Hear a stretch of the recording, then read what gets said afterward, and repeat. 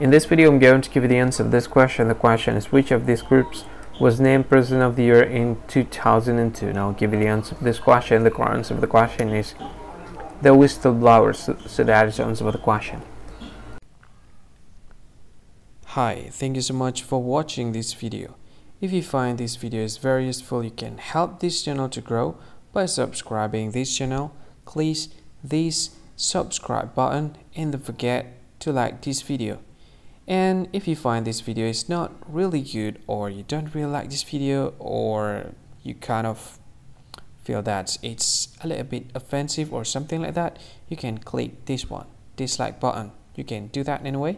And if you want to share this video with your friend, you can share it by clicking this share button, and you can share it to any social media that you wish that is currently available at this time, like Facebook, Twitter, LinkedIn, and many others, right?